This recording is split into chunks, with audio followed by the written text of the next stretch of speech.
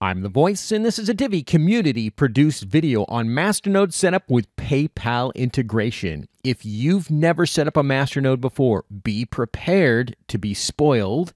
And if you have set up Masternodes before, be prepared to ask yourself why it's never been this easy. So the first thing you want to do is open up your Divi desktop application, and then click on your Masternodes tab. You'll see the little red lightning icon right there. Click on that, and then unlock your wallet.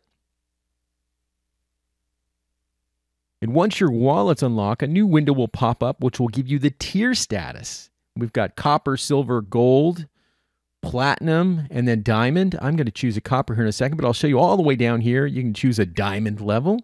If I had enough funds, I would. All right, I'm going to choose a copper right now.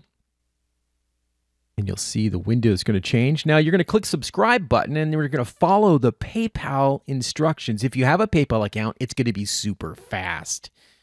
Total time frame for this for me was about 18 minutes. And then I'm going to click the subscribe button. It shows you your fee right there. It says Cloud Node Copper is $10. So go ahead and click subscribe. Now that window we were just on will close automatically once the wallet receives confirmation the payment has been made, and we'll get back to that in a second. So let's go ahead and click PayPal checkout since I already have an account. And you'll see I'm just going to click login really quick.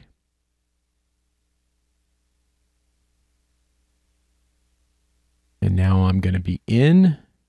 It's going to change, and there it is. So my PayPal fee is $10. Yeah, I can choose my way to pay. You can add a method if you so choose. And you scroll down and just say, I agree to pay. Once the payment is processed, you'll get your subscription receipt right there.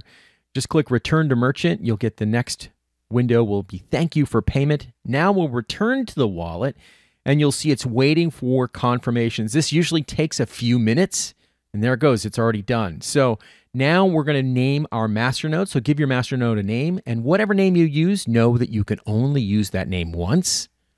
Copper node setup. All right, now I'm going to click deploy. Now move the funds aside, set them aside for the masternode. Now it's going to deploy. That's going to get the masternode all installed in the cloud.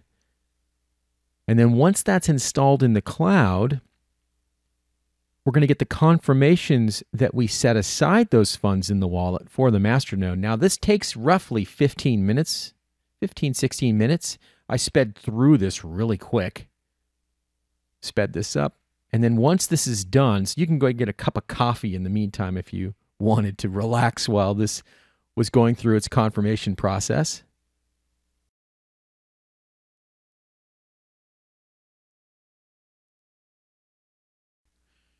Now it's going to restart the wallet or the application in the background. We will need to re-unlock the wallet.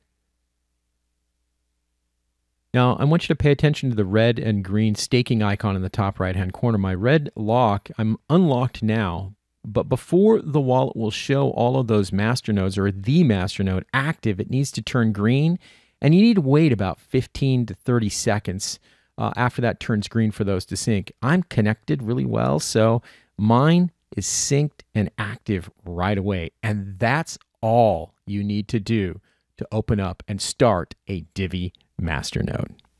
Thanks for watching. I hope you've enjoyed this show. If you have any other questions, you may visit with us in Telegram Divi support, find out more about Divi on the Divi Project Telegram group, or visit with us at the forums.diviproject.org.